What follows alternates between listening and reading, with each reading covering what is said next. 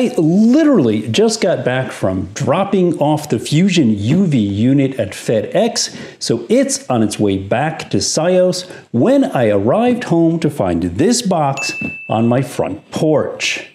Now, a couple of things while I work on getting it opened up and unpacked. I don't get paid for this. This is not some kind of sponsored ad. Here at Laramy-K Optician Works, we pride ourselves on being as vendor neutral as we possibly can. Heck, I don't even get to keep this stuff. The bottom line here is pretty simple. If you aren't working, we, Laramy-K, we aren't working either. So we are doing what we can to find ways to make your job, optician, safer and easier to do in these difficult times. I really do believe that some of these items can help you do that. So let's take a look inside and see what we have here, and we'll take a look at the other items in the catalog as well. Let's get going. I've got some of the products here, and we'll play with the ones that I have, and we'll talk a little bit about the ones that I don't. Prevention and protection for your practice from Sios Santinelli International Optical Supply. Now, Sios is the American distributor for the Centro Stile line out of Italy.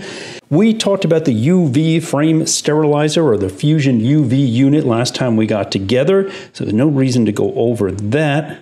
Response to that video has been overwhelming, by the way. Pre-printed sanitized tags. Now, in my mind, I always think of the place I worked, which was fairly small. In my head, it would be anything that was on the board would be sterilized. Anything that wasn't would be something that would have to be treated again. But, of course, that's not always the case. Some places are huge, and different people will have different tasks, and there'll be different piles of stuff sitting around through the day, so you're never sure of what has been treated and what hasn't. So we have got these handy tags, and we would just throw those on if you were in doubt, and these are reusable, of course. And then, of course, your customer would be sure that this particular frame has, in fact, been sanitized. Ultrasonic cleaners. I don't have one of those here. My own history with ultrasonic cleaners has really been pretty hit or miss, but maybe they've improved since I used one last time. They are a great idea. Look in the lower right-hand corner here. Back to Clean RTU disinfectant.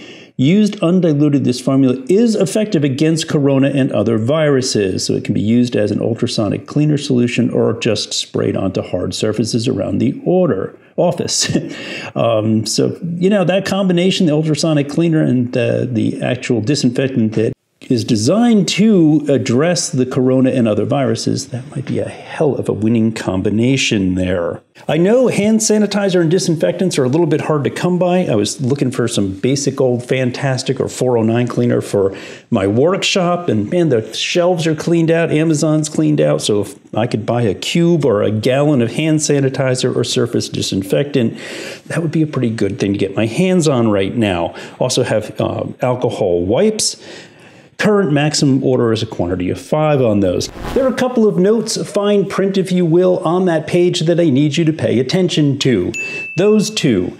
To disinfect. Now, disinfect means that you're attempting to kill 100% of the germs and viruses that are on that surface, or basically trying to make a sterile surface. It says that surfaces must remain wet for 3 minutes, then allowed to air dry. For the norovirus, surfaces must remain wet for 10 minutes. Okay, really pay attention there. Then allowed to air dry. To me, that would mean making a cloth or a towel damp, moist, not saturated, not dripping, but damp, and leaving it on that surface for 10 full minutes, setting a timer on my phone. Your high-use areas, your dispensing table at the end of the day, your intake desk, those places. Now, to sanitize, that takes 10 seconds, and then allow it to air dry. So please read these instructions, follow them. Yes, guys, you need to read the instructions and follow them as well. And it's the only way you're really going to be safe there. So be careful. Let's see what's next. Anti-fog aids we're actually going to cover in a separate video. We have a couple of our own through the lab, and so we'll combine those 3 or 4 together. We have the seg height measuring tool, a seg gauge, if you will. And if I needed to take a segment height or a fitting height for a progressive, what's wonderful about these is, unlike a dot alone, if I put these on you, and I take out my pen and I dot, looking at you, I can immediately tell how high my fitting height is. I don't have to take them off of you, take out a PD stick, measure my dot, and then realize that I'm either pass or fail. This, because I can tell immediately if you're at my magic beautiful 18, I don't have to take the glasses on and off repeatedly. So it's a safety thing. Signage, we've got some signage here. I'll show you those on the floor as well. Got a nice weight here, stop the spread. And we've got our actual standing one here as well. And we'll play with those a little bit on the floor. They are designed to be stuck to the floor. Removable and repositionable, textured, non-skid, laminated coating. Ideal for hard surface floorings, but not for carpeting. Floor strips. We've got 2 different kinds. We've got the green and the yellow. I don't know if you can see it. I'll get you a close-up. That's actually a glasses pattern. This could be used as full strips. These can be cut as well. We'll play around with those a little bit in our intro there.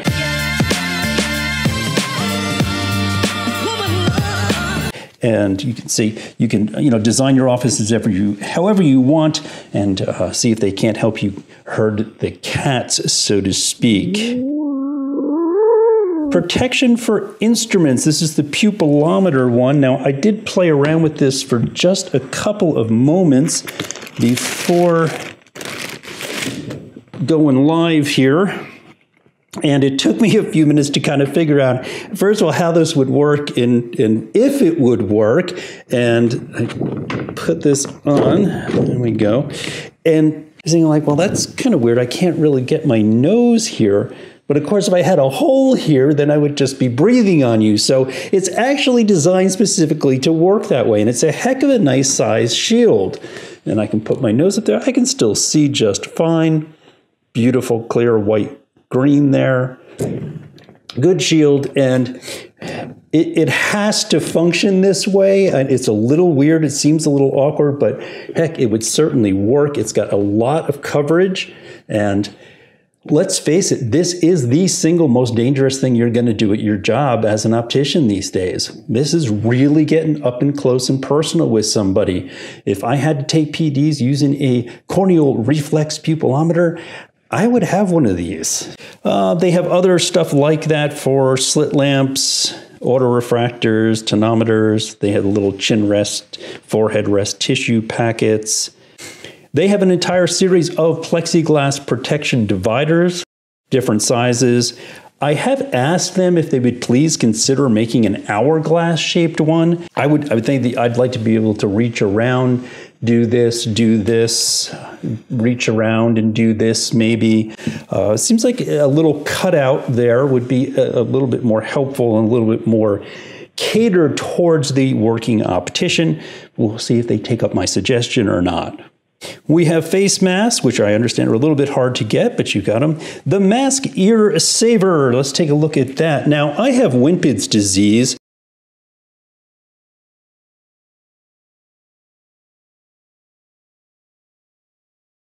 And I think connected to that, my ears are also quite far back on my head. Now, one of them is also a little higher than the other one, but we won't mention that.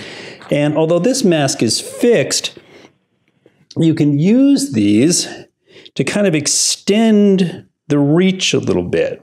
So it's a little bit more comfortable to wear. Put my mask on right. You can see it's relieving that. It's not pulling on my ears, it's spreading it out, it's dissipating the pull across the back of my head, which is far more comfortable. And then we have our shield, face shield kit. Let's take a look at that. Let's see. Again, maybe if I didn't have my pupillometer shield, this thing could come in rather handy.